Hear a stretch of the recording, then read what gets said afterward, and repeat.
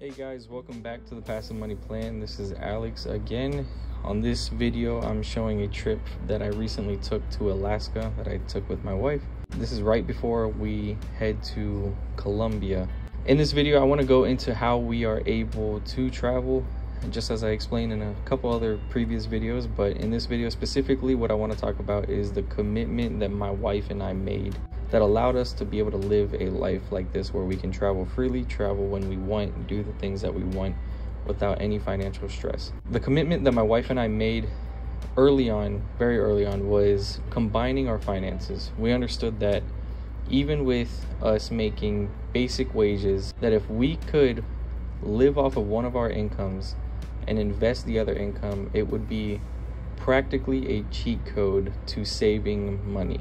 And what I mean by this is, let's say you make approximately $30,000 a year. If you can figure out a way, and I understand that there are difficulties in achieving that, but there are also ways that it can be done. If you can live off of $30,000 to $40,000 and your spouse makes $30,000 even, or $20,000, and you're able to invest the entirety of that income, that's another $20,000, $30,000 a year saved. Many people cannot save $20,000 to $30,000 a year. That is a way that you can do it. Many people are worried about, okay, maybe I need to pay off debt, maybe I need to get more income. The reality is, just learn to manage your finances better. My wife and I, we put our finances together, our incomes together. We were on the same page as to what we were spending, what we were bringing in, if there was any other extra income, and we made a commitment to living off of my income that I made at work, and her income that she made at work was invested 100%. On top of that, we also began to pick up additional income coming from the stock market, income coming from real estate. My wife began selling health insurance, income coming from selling online. All these additional incomes were also invested, were also saved.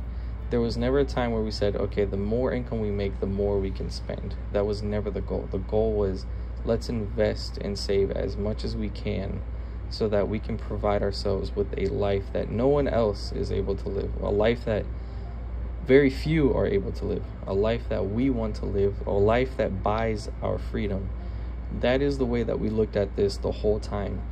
Rather than going out and buying brand new clothes and the best phone and the best car and going on constant lavish dates, we took our money, we invested it, and we bought our time back and we bought our freedom. That is the commitment that my wife and I made, understanding that there is a bigger picture and a bigger goal in all of this. With all that being said, guys, don't forget to hit the like button, share, subscribe, and we will see you guys on the next video. Thank you.